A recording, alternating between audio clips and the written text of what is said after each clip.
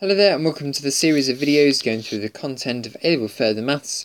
Here we're going to look at how we reflect a point in the equation of a line. So we can answer questions from exercise 9F. Now this is the first in 3 videos of reflecting a point in a line. We've got to reflect a point in a plane as well, and we've also got to reflect a line in a plane as well. So we're going to have to get used to this reflecting type of mathematics. And we've already done quite a lot of the work for it already. Now we've got a point, we've got a line, we know that if it's going to be reflecting, it's going to reflect at a right angle, or if we draw the line from the point to the line in its reflection, in its line of reflection, then it's going to meet at a right angle. We've already done a lot of maths corresponding to this. We've already done a lot of calculating this coordinate here where it's going to reflect through, or calculating the distance from the point to the line in the shortest possible way. So what we're going to effectively do is find the vector from P to the line, double it, and then apply it to our coordinate, so we end up down at B. Okay, so B here is effectively the coordinate that we are looking to find. So this is our question here. We have a point A, which is 3, 1, 2. We have a vector equation of a line which is 3, 2, 1 plus 1, 1, 2 lambda. Whoops, I forgot to put the lambda in there. The point B is the reflection of point A in the line L. So what we're effectively doing is we're going to be finding a point that's down here once we've reflected A in this line here. Find the coordinate for B. So what we're going to start off doing is the maths that we've seen previously, which is finding the vector from A to the shortest distance to the point, to the line here. So we'll call this coordinate P, or it's just anywhere on line L really.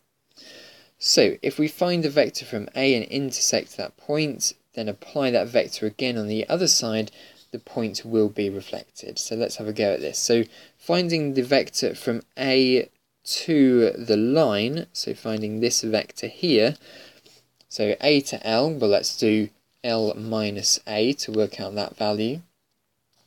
So it's going to be 5 plus lambda, 2 plus lambda, 1 plus 2 lambda minus the coordinate. And simplify this.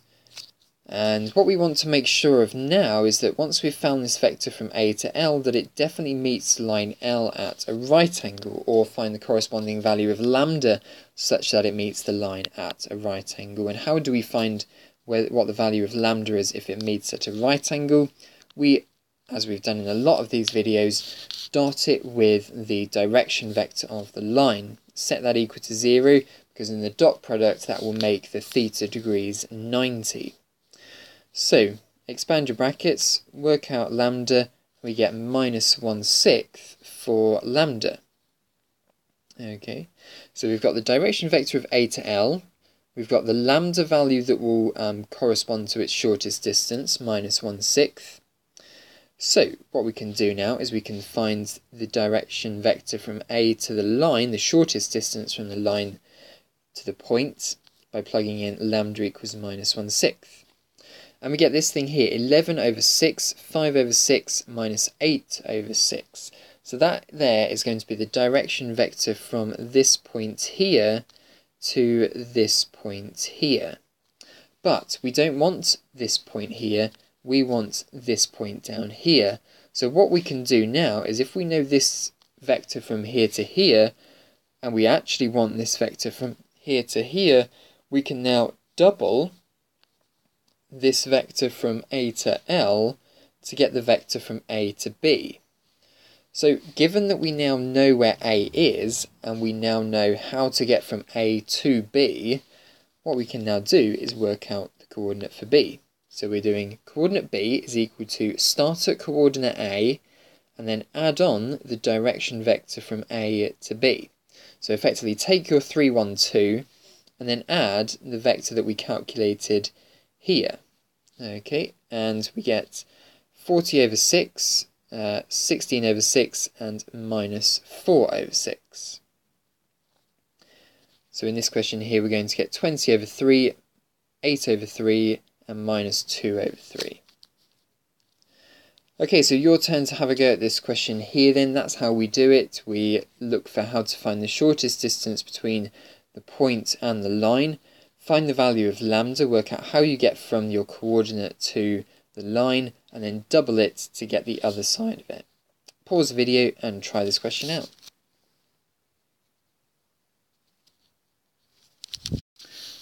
Alright then, so let's have a go at this question here then. So the first thing I would do here is rewrite out my vector in terms of the equation of the line in terms of a vector form. So 4, 2, 1 will be the direction vector there. And I've got the point 5, minus 2, 1 as well. So I'm looking for the shortest distance between a point and a line that meets it at a right angle. So we've been through a lot of this stuff here before, so we want to find the coordinate P here, and we've got coordinate A here.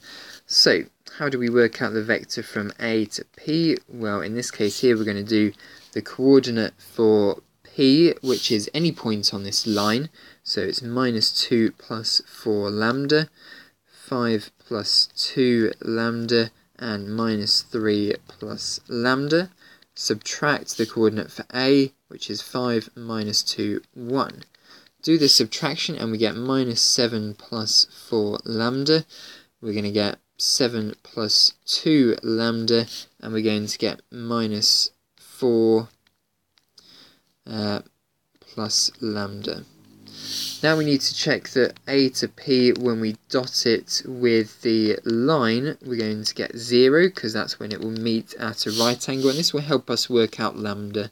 So minus 7 plus 4 lambda, 7 plus 2 lambda, minus 4 plus lambda, dotted with the direction vector of 4, 2, 1.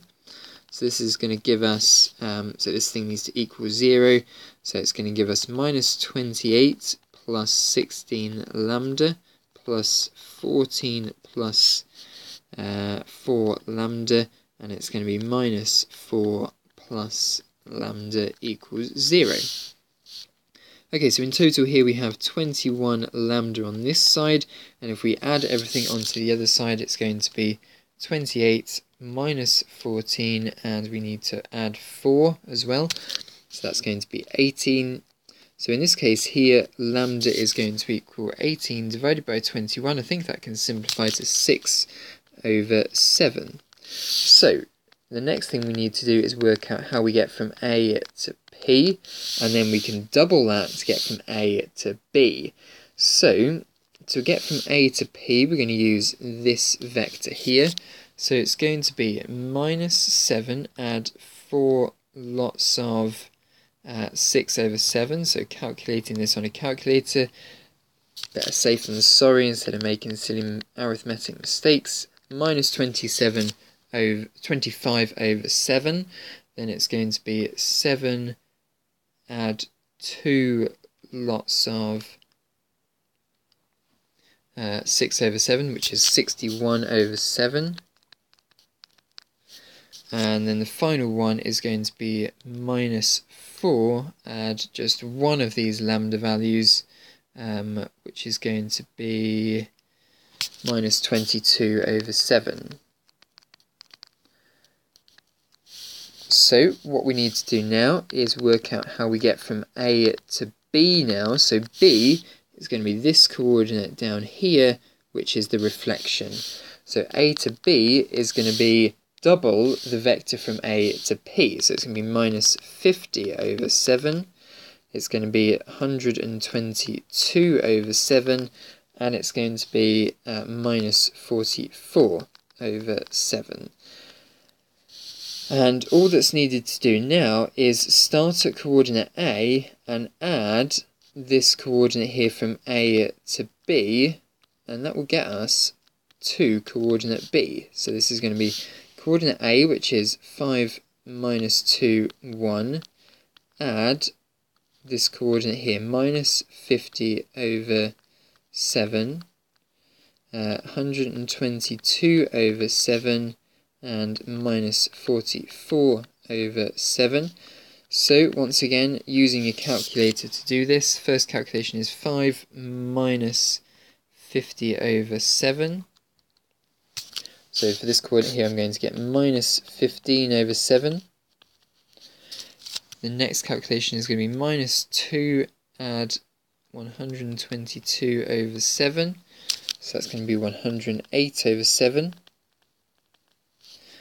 And for the last one, it's going to be 1 minus 44 over 7, which is going to give us minus 37 over 7.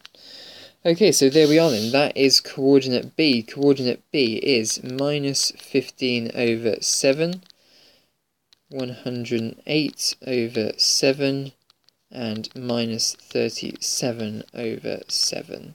Okay, so there we are. That's the answer to this question here then. So I don't think there were any of these types of problems in exercise 9F. I just made sure we were covering all bases when we were looking through these videos here.